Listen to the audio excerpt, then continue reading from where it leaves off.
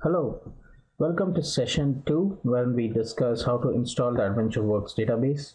So quite often when I'm recording videos, people do ask me that, what is the correct way of installing AdventureWorks database? And since in this entire series we would be using the AdventureWorks database, I thought I'll make a very short video wherein I'll try to install some sample databases, and these are the databases exactly which we are going to work with in this entire SSRS series.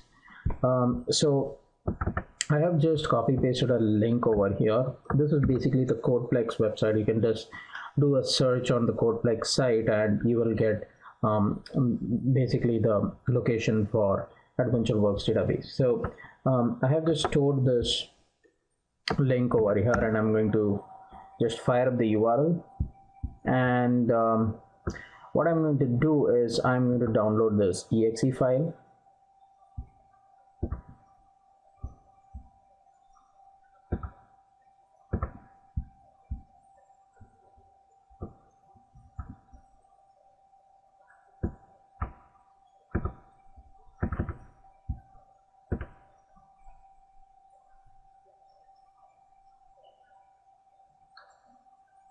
So it should take about a few seconds to download. I'll just pause the video up till.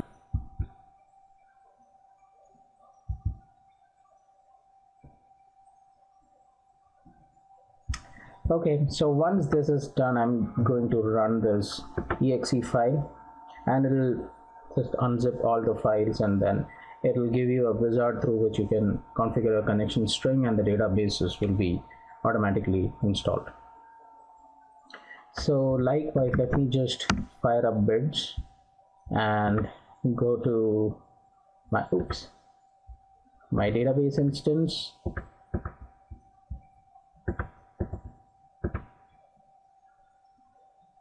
Okay, so this is where we are going to install our AdventureWorks database. So let me just quickly run through this wizard.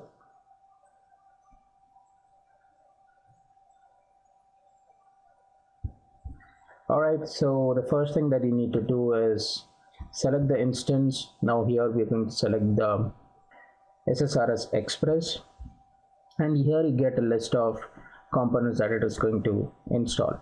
So there are certain things which you will need to install via bids, but whatever is available right now, we are going to install it using this setup. So let me click on install, and then it should probably start installing the databases. That should take a minute or two. Let me just refresh it, and you see that some of the databases have started to form over here.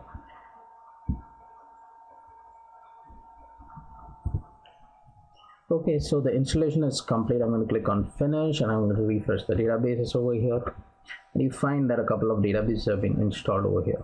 So one is the data warehouse, and so on and so forth. So if you just expand the tables, you see that you have pretty much all the tables that we would be working with. So let me just choose a table and select the top 1000 rows, and you should be seeing the data in it. So yeah, that was pretty much it. It's pretty simple. You download an exe file, point to the right instance, and then it just installs everything for you. Right, thank you.